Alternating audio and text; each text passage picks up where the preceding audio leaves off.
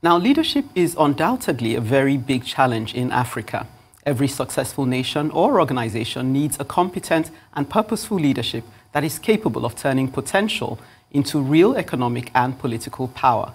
Let's zero in now as we discuss Nigeria and the leadership crisis. Joining us is a lawyer and strategic leadership expert, Toye Sobande. Toye, welcome to NEWSDAY. Thank you. Okay, good afternoon. Yeah, good afternoon to you too.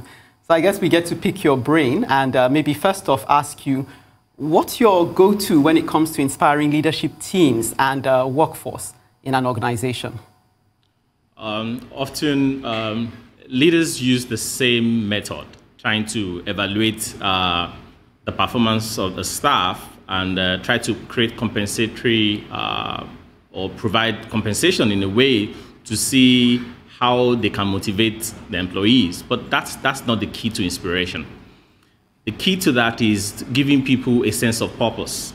Beyond just earning salary, taking a paycheck home, people want to be part of something where they can find significance in, where their sense of identity thrives, where they evolve, they become the person they want to become. So I always tell leaders that the most important gift you can give to anyone is to help them find a platform of expression where they become the best of themselves. And that's just the key to inspiration.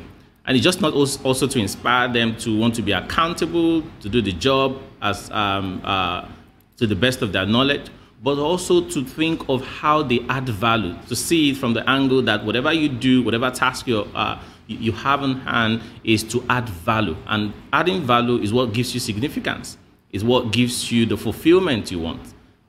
Because essentially, when you lead people, you must understand that you are also modeling something for them. And what you're modeling for them is for them to also aspire, you being their role model, to become to get to that same level where you're in as their leader, or probably to even do better. So what leaders do is they provide that navigational tool for people to not only discover themselves, discover their own gift, put it to use, give it to the benefit of humanity or to other people around them, and by so doing, they'll find their own significance in life.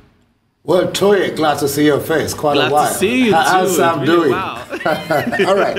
And now you talk about navigation. Yes. Your lifelong passion is to transform the face of the African race with the use of these navigational tools for maximizing resources.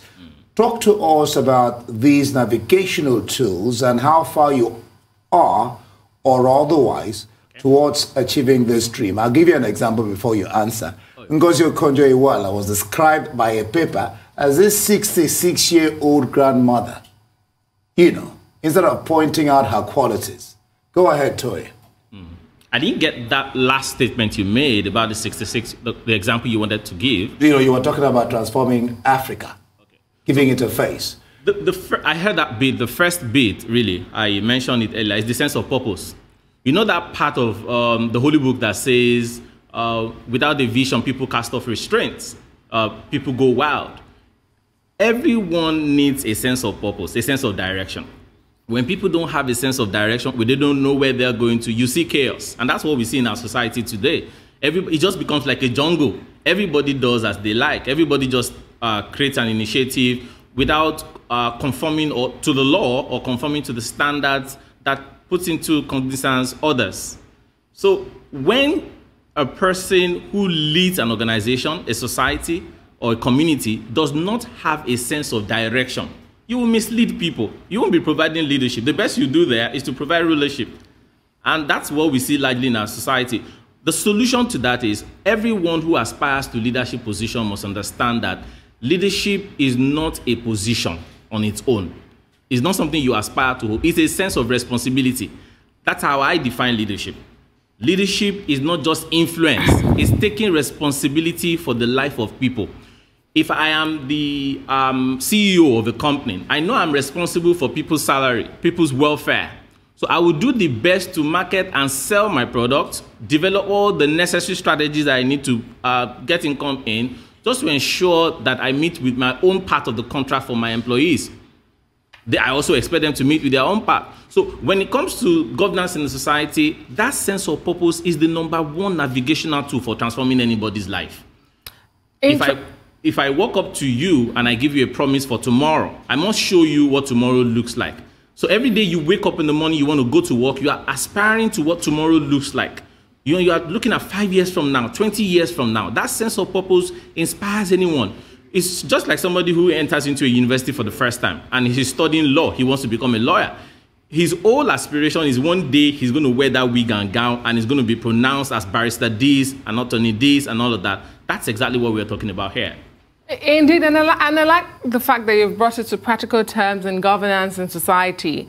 And so I'm wondering, is this purely a leadership crisis, or are the followers complicit as well? Should we be looking at structures and systems and not individuals so we can build strong institutions and not strong men? Yes, you're correct. You're very correct. You highlighted three things that I could identify. Those in governance, and those who are following the governance structure and the institutions.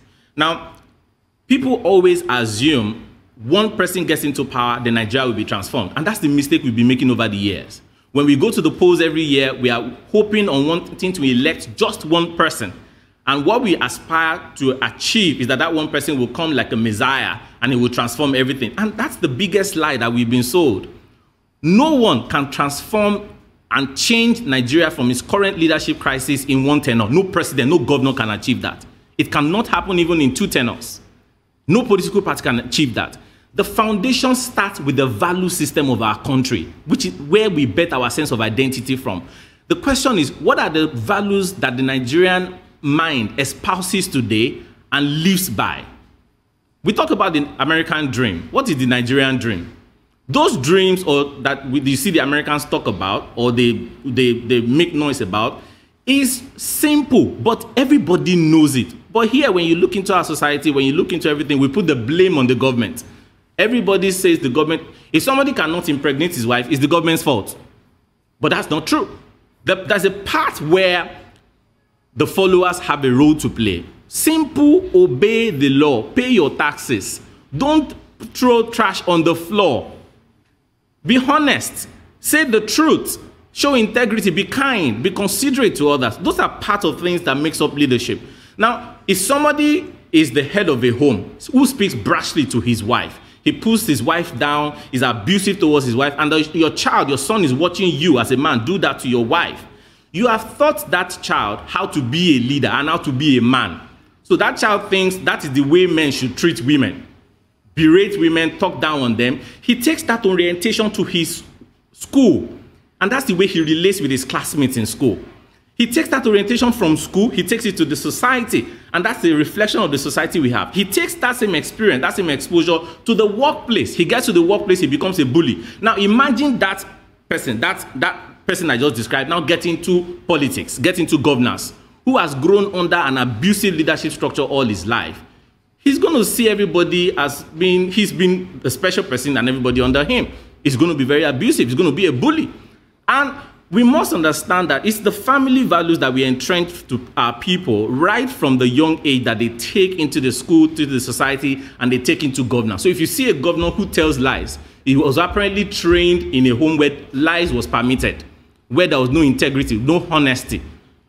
And he takes that to the workplace. The way people run their business. You fail to pay your salaries, the salary of your staff on time. You don't compensate your salary, your staff adequately. You fail to encourage, to inspire them. When you run for office as a business owner, that's the same way you will run our political structure. And that's exactly what we have in our society. People who have never run a business successfully have found themselves in politics as an opportunity to solve their poverty problems, who do not have the skill set of leading their home, leading their wives and their kids, found themselves in politics, and we are complaining that we don't have leaders. We shouldn't be complaining. The question is, what is the standard and the criteria to which we select leadership? Do we have a standard criteria beyond just the party name? Beyond the fact that I like this party, or this man is my kinsman, this person is from my state. What is the standard for appointing a leader in Nigeria? That's a crucial question. Thank you so much, Toye, leadership expert and lawyer, for beginning that discussion.